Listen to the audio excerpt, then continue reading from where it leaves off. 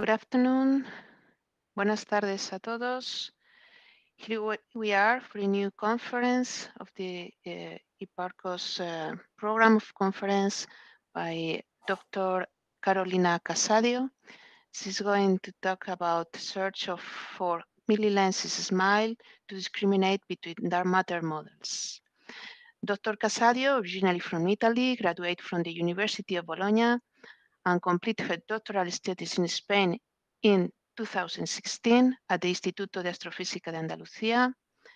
The focus of her research has been relativistic jets, inactive galactic nuclei, and their study using very long-base interferometry and the multi-wavelength polarimetric data. After the PhD, she moved to the Max Planck Institute for Radio Astronomy in Bonn, Germany, where she was a postdoctoral fellow with the VLVA group and where she worked on the more challenging millimeter VLVI data. At the beginning of 2020, she moved to Crete to join the research group led by Professor Vasiliki Paulidou and Kostas Tassis at the Institute of Astrophysics. Here, she added a more piece of information to her studies, including the dark matter. She has been recently aware of an IRC starting grant with a project called SMILE, where she proposed to search for MIlli-LEnses to discriminate between dark matter models. Welcome, Dr. Casadio, and it's your turn when you are. Thank you very much.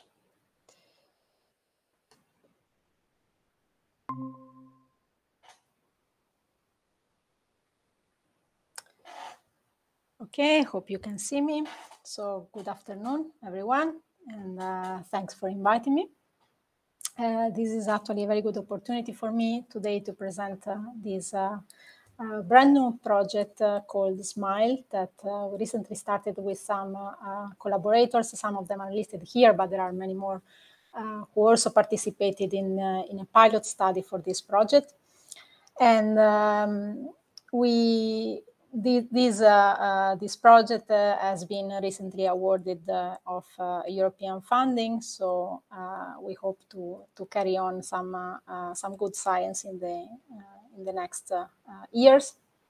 The name of the project is SMILE, that stands for Search for MIlli-LEnses, because in this project we use a gravitational lens system in the key but poorly explored milliarc-second scales to search for supermassive compact objects as, for example, dark matter halos at subgalactic scales, and then to finally discriminate between dark matter models, as I will show you now. So let me start with this plot that tells us how few we know about our universe. Roughly the 95% of the total energy content in the universe is made of unknown forms of energy and matter. And in the standard cosmological model, the lambda CDM model, this matter is in the form of cold dark matter particles, which are non-relativistic at their origin and which are collisionless. But because of the elusive detection of these particles from on one side, and on the other side, because of the difficulties of the lambda CDM model in explaining all the possible scale structure in the universe on the other side, then there are still many viable dark matter models on the table of discussion. And actually, some of them have been exactly created to solve these lambda CDM paradigm issues. I listed some of them here. This is not a complete review of dark matter models, so probably these are just the most cited one in literature.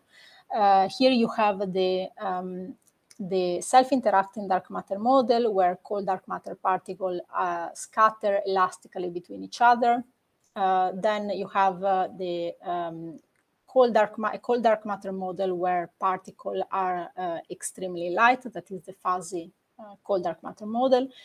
And then you have the well-known warm dark matter model, where particles instead are non-relativistic at their origin. But dark matter doesn't have to be necessarily a particle. There are, in fact, also other possible candidates, as, for example, primordial black holes. They have there is a quite wide range of masses, of possible masses for this object, because it depends on the formation time at the very early universe for this object. And recently, actually, there was a renewed interest in this object in connection with the gravitational wave signal 1905-21 that was associated with the merging of two massive black holes, where the primary black hole here has had a mass of around 85 solar masses, which is in this kind of upper limit for possible stellar origin. So it does raise the doubt about its stellar origin. So as I said before, the lambda CDM model is quite successful in predicting the formation of larger scale structure in the universe, but it still has some issues, mostly at galactic and subgalactic scales. In particular, at subgalactic scales, it predicts a number of dark matter halos, which is far above the observation. Moreover, the density profiles of these dark matter halos at subgalactic scales seem to be different from the predicted ones. And this is what you have in this plot here. Here you have that the green point represent the density profiles of a large sample of dwarf galaxies from these Little Things survey here published in O et al. 2015. And as you can see, the green points are rising more slowly toward the center of the halo than not the gray curves that instead represent the prediction from the cold dark matter Navarro-Franken-White density profiles. The Navarro-Franken-White density profiles predict the formation of a high density cusp in the very center of dark matter halos, while instead these dwarf galaxies seems more to tend to the formation of a core-like center. And exactly because of this problem is often addressed as the cusp core problem. But it is exactly at this subgalactic scales where different dark matter models make very different predictions on the expected number of dark matter halos, as well as on their density profiles. In this plot here, you have the power spectrum of baryonic acoustic oscillations for different masses and different scales. And the gray shade area is highlighting exactly these subgalactic scales. If we focus on the blue curves that represent different dark matter models, we can see that the solid blue curves that represent the cold dark matter model, instead the dash curve represented the warm dark matter model, they differ between each other, with the warm dark matter model having a cutoff around the 10 to the 8 solar masses, which means that if the warm dark matter model is the correct one, we shouldn't observe structures in the universe below these around the 10 to the 8 solar masses. So you easily understand then how important is estimating the number of dark matter halos at subgalactic scales, because this number can really help us in discerning the nature of dark matter. And so if this is so important, then why this number hasn't been constrained yet? Well, mostly because detecting dark matter halos at subgalactic scales is very difficult. Here on the right, you have a picture showing you dwarf galaxies spanning 6th order of magnitude in stellar masses, from the most massive one and most luminous in the upper left to the less luminous and less massive one at the bottom right. And these last one are only detectable in a small volume around the Milky Way. So you can already see from this picture how how difficult it is to observe in optical these dark matter halos at subgalactic scales.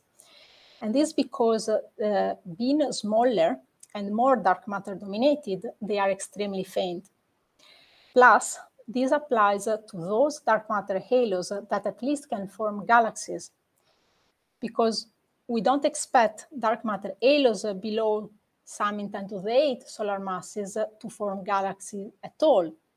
So it means that these objects are dark, and then the only way we have to detect them is through the gravitational effect that they exert on ordinary matter.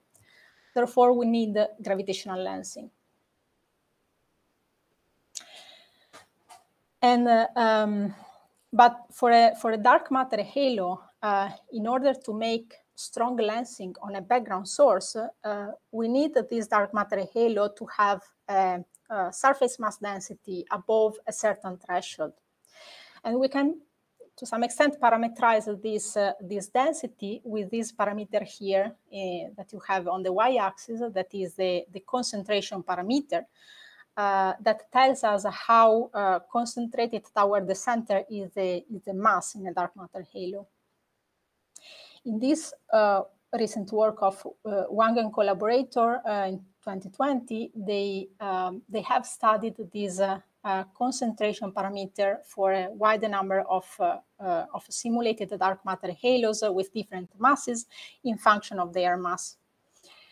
And one of the results is what you have here, is that the concentration of dark matter halos at subgalactic scales, where the subgalactic scales here is delimited by this orange line, the concentration of these dark matter halos is far above, for example, the concentration of galaxy cluster dark matter halos. And then, since we know that galaxy cluster as well as galactic halos make strong lensing on background sources, then this implies that at least the core of these dark matter halos at subgalactic scales should be able to make strong lensing on background sources. So then, because of their high concentration and small masses, we can approximate these dark matter halos at subgalactic scales with point mass lenses. And from the gravitational lensing theory, we know that a point mass lens split the image of the source in the background into two lensed images, whose angular separation, if the lens and the source are at cosmological distances and for order of magnitude precision, it depends only on the mass of the lens. Therefore, if the lens is a compact object with a mass between 10 to the 6 and 10 to the 9 solar masses, more or less, I will call from now on this object supermassive compact object. Then we expect the angular separation between the two lensed images being in the milliarc-second regime. And for this reason, we call this gravitational lens system MIlli-lenses. So then the direct observable of MIlli-lensing are supermassive compact objects which have surface mass density above a certain threshold. That is the one that you have here, as anticipated before. And astrophysical objects which satisfy this condition are, for example, as I just mentioned, the core of subgalactic dark matter halos that we can find surrounding the galactic halo, or free-floating, even free-floating in the field. But there are also other astrophysical objects that can satisfy this condition, which are, for example, supermassive black holes at the center of galaxies, as the one we find in active galaxies, for example, or even primordial black holes that, as I said before, they are considered by some models a major component of the dark matter.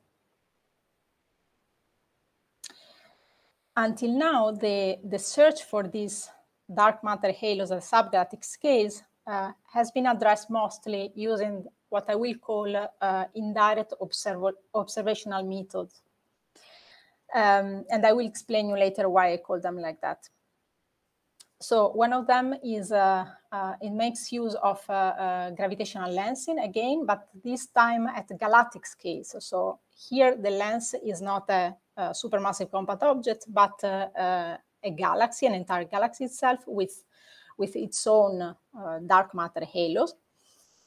And in this case, you may have two different scenarios as you have here on the right. So you can be in a scenario A where when the source in the background is an extended source, has, for example, another galaxy or even a radio loud quasar when we can resolve the jet. In this case, you have the formation of arc-like structures, and in some cases, even the formation of an entire Einstein ring. If instead you are in case B, so the source in the background is a compact source, then in this case, you have instead the formation of multiple compact sources, as we expect in the case of MIlli-lensing. But in this case, the angular separation between them is larger than the milli-arc second. The milli-arc second case is of the order usually of the arc second or some arc second, because in this case the lens is a galaxy. So since in gravitational lensing, both the position and the magnification of the lensed images depend on the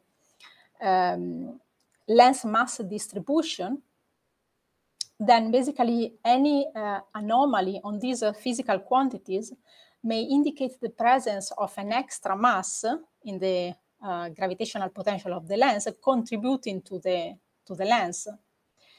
And basically this is the method. So it works with these anomalies and to find the presence of these supermassive compact sources.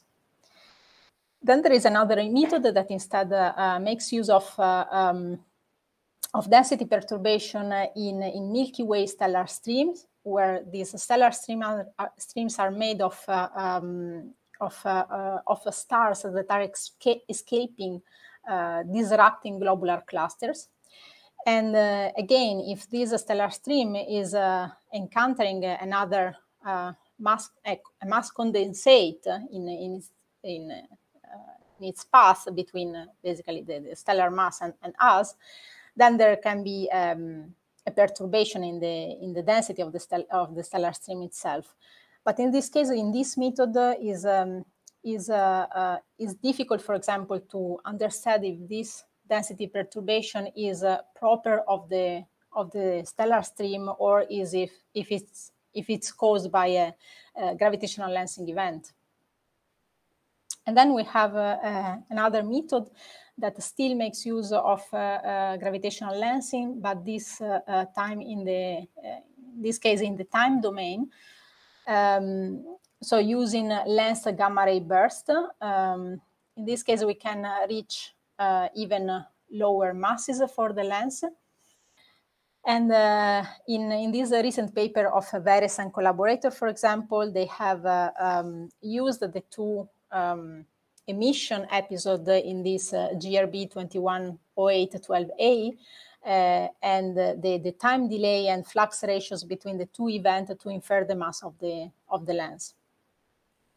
So as I said before, I call this this method indirect observational method because in all these cases it's difficult to understand if what you observe is something intrinsic or if it's associated with a gravitational lens event. So then if you want to have a more direct proof that you are really in the presence of a gravitational lensing event by a supermassive compact object, then you need to image the two lensed images produced by this supermassive compact object. And since as I said before, the lensed images will be in the milli-arc second regime, then you need the milli-arc second resolution. And the most direct way that we have nowadays to reach this high resolution is using the very long baseline interferometric technique. In this technique, antennas located in different places around the world observe all together, effectively using the entire Earth surface as if it was one unique antenna.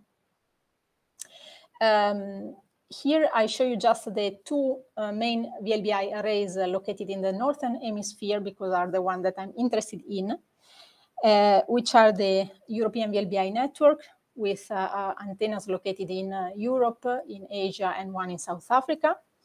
And then the VLBA, with antennas mostly located in North America. So we have performed a pilot search for these MIlli-lenses. We did it using the publicly available data in the AstroGeo VLBI Fits image database, which contains data mostly coming from astrometry programs dedicated to the completion of a radio fundamental catalog. And this means that most of the sources there are compact radio sources observed at multiple frequency and in multiple epochs. At the time we performed this search, we downloaded the data for multi-frequency and multi-epoch data for a total of almost 14,000 sources. Then we performed a stacking of the images for those sources where multi-epoch were available. And then we finally created a web page for the visual inspection of all images we produce for the old sources. Then using the idea of the citizen science project, we involve 5 PhD scientists and 9 undergraduate physics students from the University of Crete to visually inspect all these sources. And we ask them to possibly select as MIlli-lens candidates those sources that were displaying multiple compact components in at least one observing band, and then possibly to discard those sources that were instead clearly showing a core jet-like structure, as in the case in the example you have at the right. Then we also insert 200 mock lenses in the sample to inspect as a sort of quality check, because the people involved in the search were not expert either in AGN physics or gravitational lensing. We created this mock lensing just adding fake secondary component within the field of view of the image of the source. And then we found that after this first visual inspection step, 8 over these 200 mock lenses were missing, but fortunately 6 of them were missed by 2 persons in particular. So then we respected the almost 1,000 sources inspected by these two persons, and then we were finally able to assess a loss rate of roughly 1% for this first visual inspection step. And we also found 4 more lens candidates. Then we performed 2 more steps in this visual inspection, where this time instead we involved experts in either AGN physics or gravitational lensing in the search, and then we ended up basically with a sample of 59 candidates. Then, as a last filter for our best candidates, we use the surface brightness preservation criterion. So in gravitational lensing, there are some physical quantities that have to be preserved, and one of them is the surface brightness, which means that a secondary weaker component has to be also smaller than the primary brightest component. So then we finally use an apparent surface brightness ratio lower than 7 to select the 40 best MIlli-lens candidates from our search. And we publish this list in this letter, in monthly notice. Here you also have the list of sources, and plus you have an example of some of the images that you can find in the AstroGeo database for these sources. That, as you can see, they display multiple compact components on millisecond scales. So just as a summary, basically all these 40 MIlli-lens candidates have multiple compact components in at least one observing band in millisecond scales, and plus they have an apparent surface brightness ratio between components lower than 7. Then, based also on spectral index measurements, we also suggest the two most possible MIlli-lens candidates. And so why this it's important? So as I said, as anticipated before, gravitational lensing is an achromatic effect that is supposed to preserve some physical quantities between the two lensed images. And these quantities are this one: the surface brightness, the flux density ratio at the same frequency in time, so between epochs, and also the flux density ratio between frequencies that translate into the spectral index.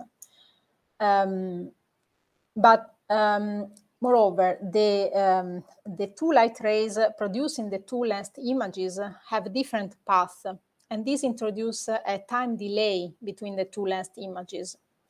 But since this time delay is proportional to the angular separation between the lensed images, and in the case of MIlli-lensing, we have a very small angular separation, we are in the millisecond regime, then this means that time delays in MIlli-lensing are very small. They are usually of tens of seconds or hours. And this is very important because it means that flux density ratio measurements or spectral index measurements, they are not affected by time delays in MIlli-lensing.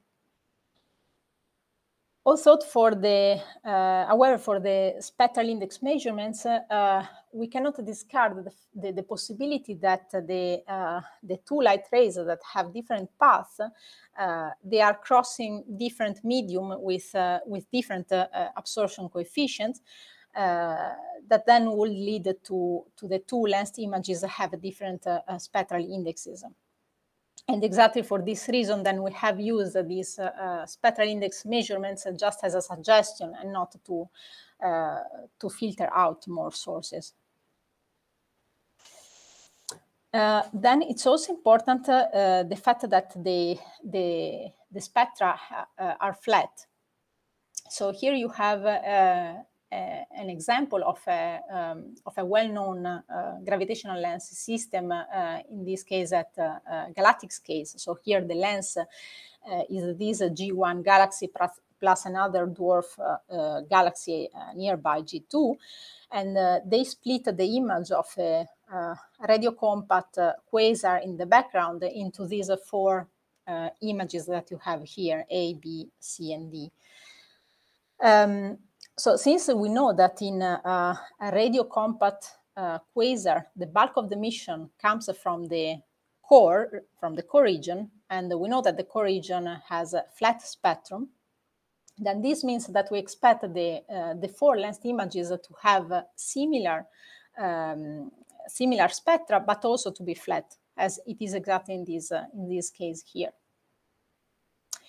And this, for example, it can be, it is important, it is an important test to, for example, exclude some other sources that they may resemble in the morphology what we expect in the case of MIlli-lensing. So they may have this, again, this multiple compact component on millisecond scales, as it is this case here, but they wouldn't pass the test of having a similar spectral index and having also both flat spectral index, because in this case, for example, here you have one component that is the core, and another component is a secondary component along the jet. And in this case, we know that the core usually has a flat spectrum, but instead the secondary component usually has a steeper spectrum.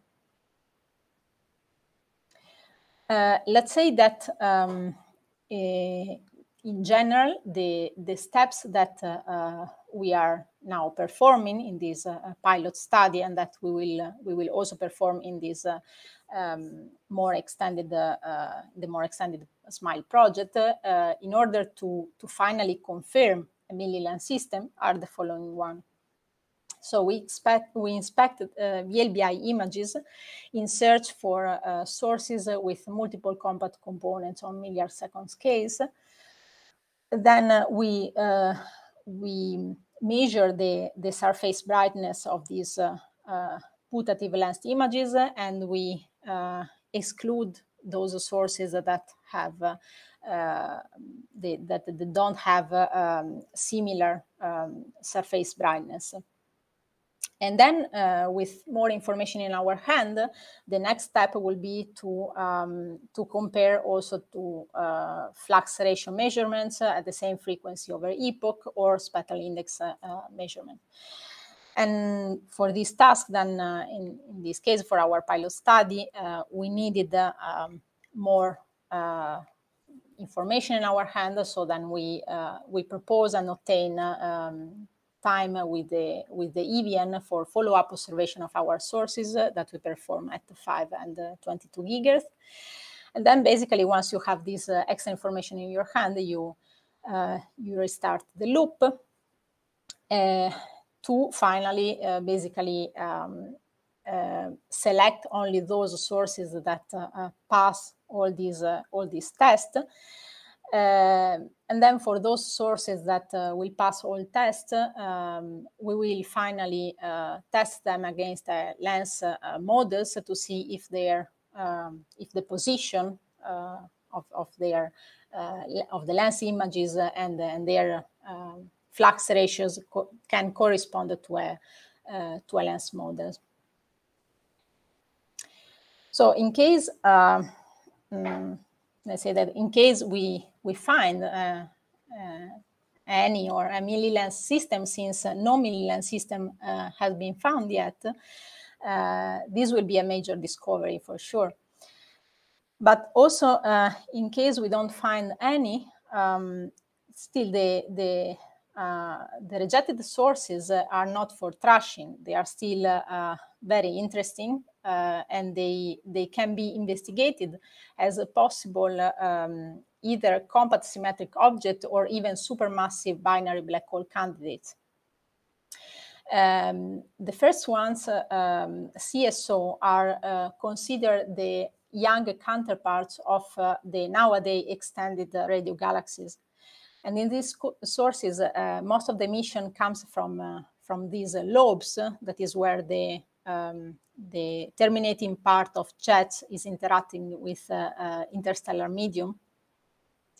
And in most of the sources, actually the core, the central engine that is expected to be located in between these two lobe emission, in most of the cases is obscured. And for this reason, the morphology that you have here is resembling a lot to the one we expect in case of MIlli-lensing. Then here on the right instead, you have a multi-frequency VLBA images of the only morphologically confirmed supermassive binary black hole system. And this is interesting because based on the fact that we expect most of the galaxies to have supermassive black holes at their center, and based on the hierarchical merging theory, we would expect to see many more of them. So as I said before, for our pilot study, we have obtained time with the EVN for the follow-up observation of our 40 MIlli-lens candidate that we perform at the 5 and 22 gigahertz in phase referencing for a total of 140 hours divided into these 5 observing sessions. The analysis is still undergoing, so I will just show you now some results. So this source, for example, J0527 plus 1743, in our new EVN 5 gigahertz observation is still showing these 2 compact feature at mass scales. So the morphology that made us selecting this source as a MIlli-lens candidate. We were instead able to discard the 3rd component visible in the AstroGeo image at 4.3 gigahertz as a possible artifact. And the source is still passing the surface brightness preservation criterion. But instead, when we measure the flux density ratio at the between the 2 putative lens images at the 2 closest frequency, we see that we have some discrepancies here. So it's possible that this system is not a MIlli-lens, but we still have the 22 gigahertz information to say something more. Then here you have another interesting source, J0237 plus 1116. We think that what plays a role here is the variability of this source.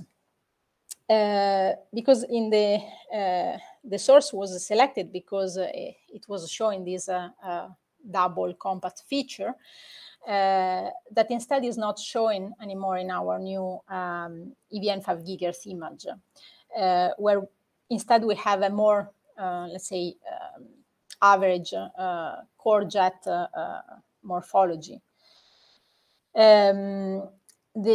So it's possible that in the epoch of the AstroGeo observation, the source was ejecting a secondary component along the jet, and that has been traveling along the jet, and then it's not visible anymore in our new observation. This scenario of the core jet-like structure is also supported by the astrometric position at optical frequencies has obtained by Gaia that locate the optical emission very close to the core and not instead in between the 2 compact components, as we would expect in case of a MIlli-lens system. Then the last source I want to show you is this one, J1143 plus 1834. In this source, we detect emission at both 5 and 22 gigahertz from both compact features. This source, if at the end we will be discarded as a MIlli-lens system, who knows, with further analysis, is still very interesting to be investigated, because it was it has been considered as a CSO candidate and also as a supermassive binary black hole candidate by previous studies. So then we plan to perform this exact search on a more extended project, the SMILE project that has recently received European funding. In this project, we will perform the similar search, but on a complete sample of almost 5,000 radio loud sources and using LBI observations. And this time we will take care of data from scratch, so from the data calibration. And if there is any radio astronomer in the audience, they can easily understand how the task of the data reduction of VLBI data is requires some effort. The idea behind this project comes from these 2 pioneering studies. first press and gun in 1973, they find that the number of gravitational lensing events by supermassive compact object directly probes the mass density, therefore the abundance of this supermassive compact object in the universe. And then later on, Wilkinson et al. In 2001 used this idea to constrain the abundance of this supermassive compact object in the universe with masses between 10 to the 6 and 10 to the 8 solar masses using a sample of roughly 300 sources and VLBI data. And this is the constraint that you have here, that we infer with no MIlli-lens detected. With our SMILE project, we will constrain instead the abundance of supermassive compact objects with masses between 10 to the 6 and 10 to the 9 solar masses with more than an order of magnitude better precision than in Wilkinson et al. 2001. In this plot here, you have the density of the universe locked up in object of a certain mass versus that mass. And as you can see, the constraint that we will obtain with our project will be below the lambda CDM prediction, while this was instead not the case for Wilkinson et al. 2001, just because of the size of the sample. So, and then since the goal of our project is to estimate the abundance of supermassive compact objects in the universe with roughly 16 times better precision than in previous studies, then we have to move to a sample that is roughly 16 times larger than the ones in previous studies. And then because of that, we consider the original catalog in class. Being class, the Cosmic Lens All Sky Survey, the most successful to date search for gravitational lens system at galactic scales using radio frequencies. So we use the original class catalog and we selected those sources which have total flux density at 8 gigahertz above 50 millijansky, and then we ended up with almost 5,000 sources. Here you have the selection criteria also used by class for their original sample, that obviously are the same in our SMILE sample, and you also have the SMILE sample distribution here on the right. Then since we need VLBI data for all these almost 5,000 sources, we cross-match our SMILE sample with the data in the NRAO archive, and we found that roughly 75% of our sources were already there. And then we ask and obtain new observation for the remaining 25 sources that were performed with the new VLBI receiver at C-band that allows observation at the same time at these two frequencies here. But so since the direct observable of a SMILE will be the abundance of these supermassive compact objects in the universe, but we are interested actually in a particular type of supermassive compact object, which are these dark matter halos at subgalactic scale, then what exactly we want to know is the number that we expect, the number of dark matter halos at subgalactic scales that we expect to have within our SMILE search. And this obviously depends on both the density profiles of dark matter halos as well as on the mass function of dark matter halos, which in turn depends on the dark matter particle properties. And then it also depends on partially on the experiment, in particular on the sample size, and again, SMILE will have the largest sample ever for this type of search. So then in order to constrain these this number here, we computed the optical depth for all the sources in our sample, where the optical depth is the probability of a source at a certain redshift of being gravitationally lensed by an object along the path. So this depends on the redshift of the source, obviously, and then we have the redshift information for almost for roughly 2/3 of SMILE sources, and for the remaining 1/3 of sources, we instead consider a similar redshifted distribution. This optical depth here depends on the number density of our lenses, which are these dark matter halos subgalactic scales.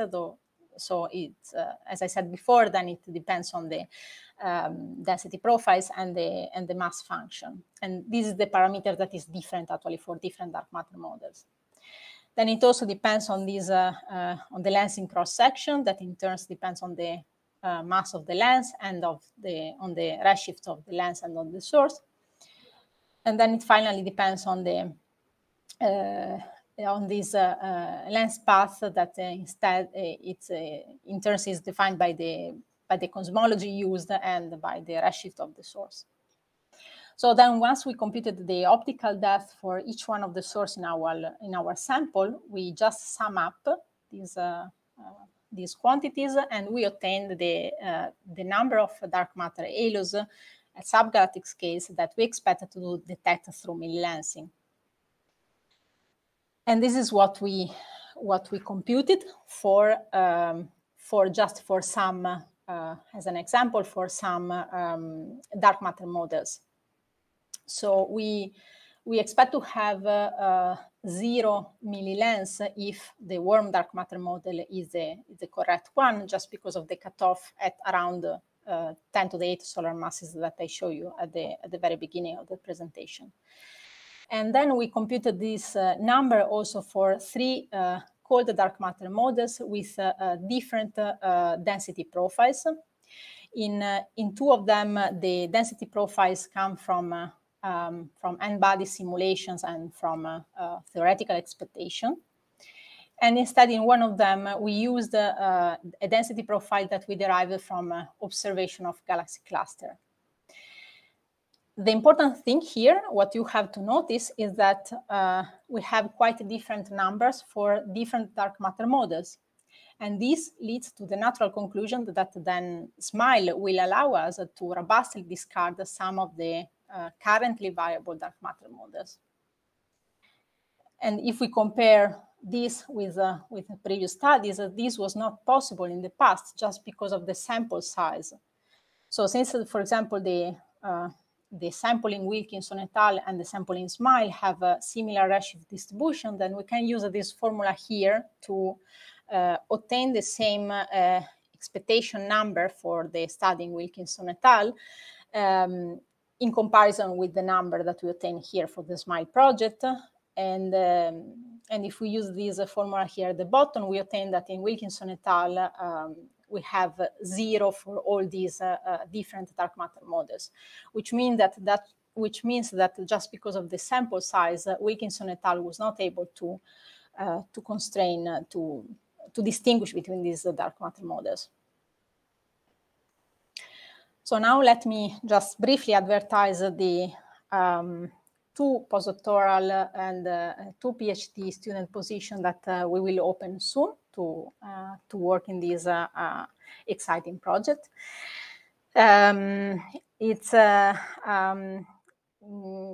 We prefer candidates with some expertise in VLBI radio data and also in programming, because we have to obviously automatize the process of the VLBI data reduction. But please, in any case, if you are interested, just have a look at these 2 web pages for more information, and send me an email.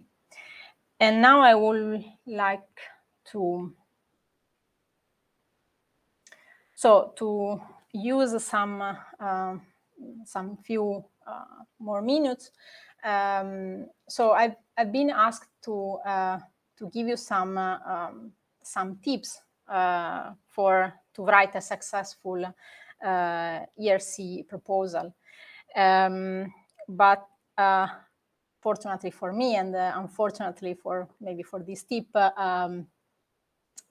this was the first time for me that I applied, and I succeed.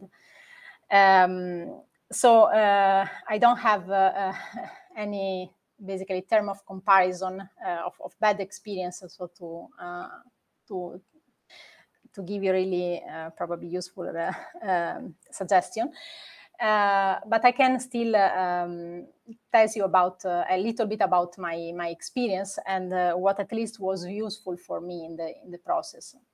So it's I found I mean, I was honestly scared a little bit at the beginning before starting writing the proposal, because I thought that I didn't have a project strong enough.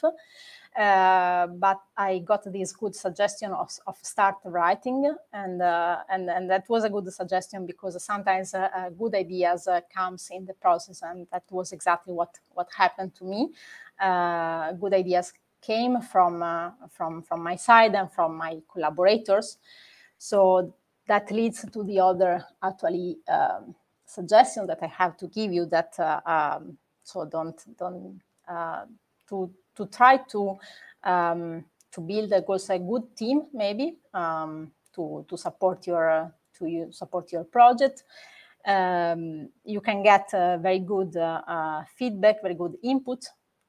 And at the same time, so it's if you obviously look for people who have experience in the ERC process. So in this case, in my case, my two supervisors here have this type of experience, so it was very useful for me. It's really important, so they can polish your proposal, they can give you important input to prepare your interview. So try to recruit people, at least to make them reading your proposal and to give you some good input.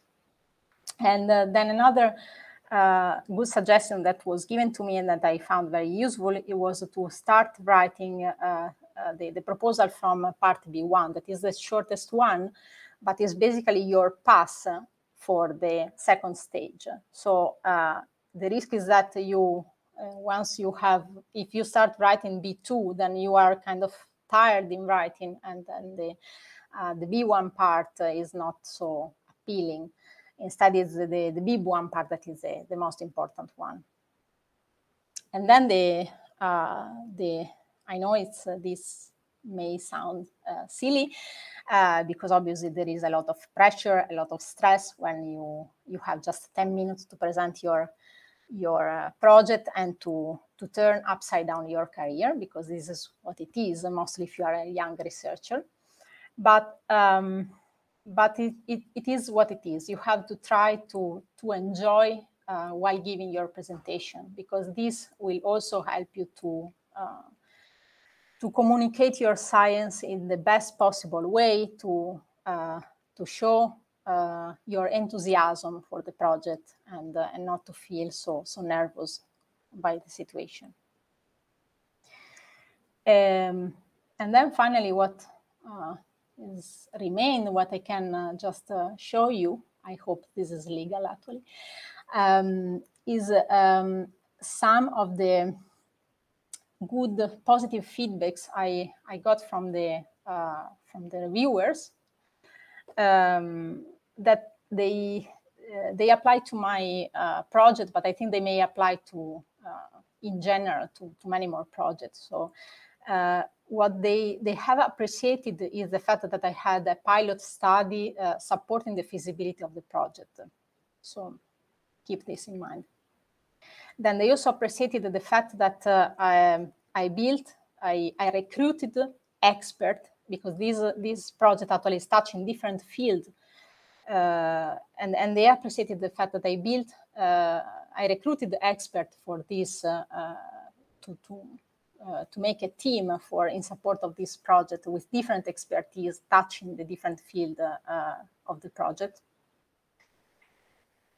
Then obviously you have to try to write the methodology, and also to as clear as possible, and also to properly assess risks. This is very important. And then at the end, so there is this voice that you can see in the one of the voice that is used to judge your proposal. It is high risk, high gain. Okay, high risk, high gain is very sexy, but I think it's even sexier if mostly if you are a young researcher with not much experience, if your project is actually high gain and low risk. So try really to minimize as much as possible the risks. And that's it. I think I can stop here. So thanks for your attention.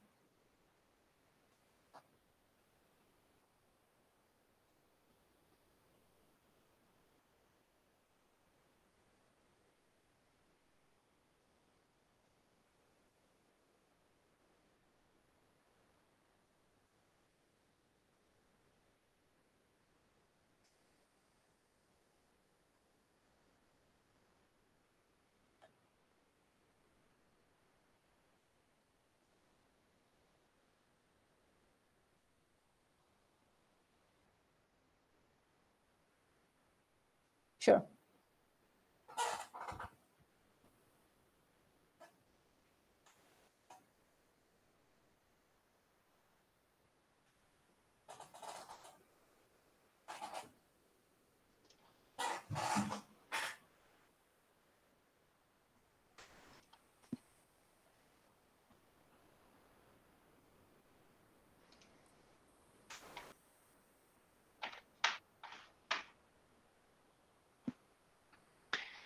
Okay, thank you, Carolina. It has been really interesting, your speech. Really, I love everything because I'm enthusiastic of these dark matter models. In fact, is one of my subjects of study, so I enjoy very much your talk.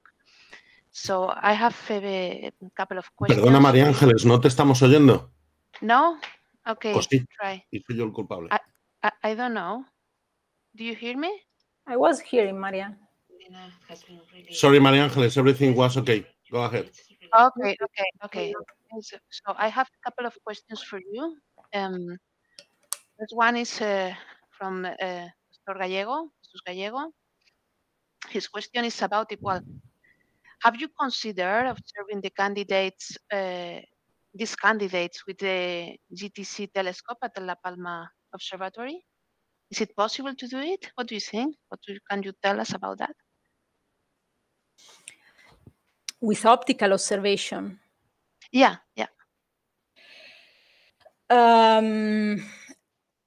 Unless we use adaptive optics, we cannot reach similar milli-arc-second resolution. And this is what it's extremely important for this project. What we just need is this milli-arc-second resolution. Okay. I'm just reading other questions. Yes.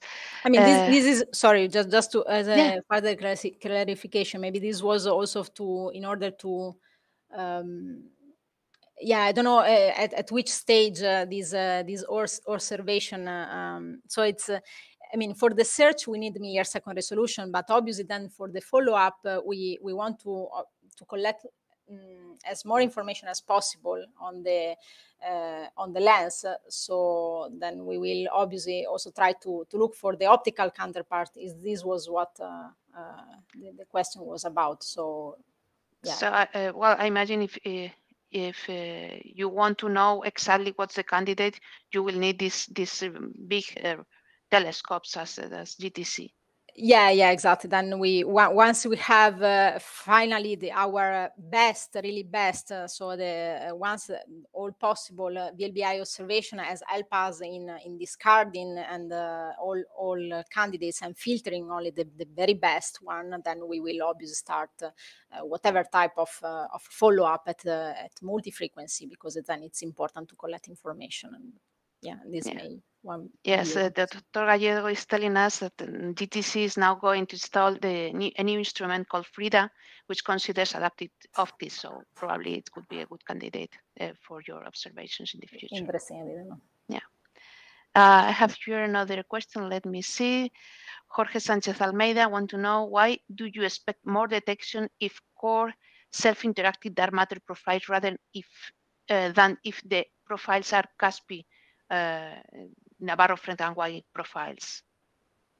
Yeah, thanks for the question. This is a very good question. So because CAS profile tended to infinity, basically the density, but at 0. So at like you don't have any extension. Basically, you don't have any region that is making the lensing. So we are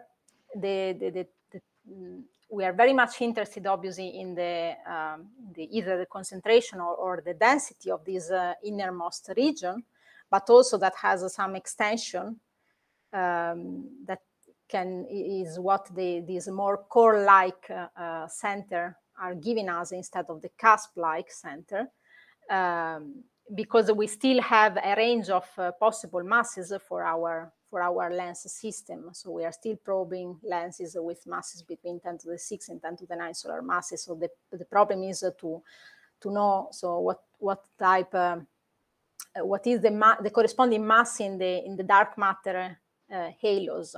That yeah. Okay. Let me read another question. Yes, Alex. Well, it's a question about proposals. And would you recommend to show some sort of computer simulation, if possible, supporting your project? This particular project, this one? I guess so, yeah. Okay, for this proof of concept, we really didn't need.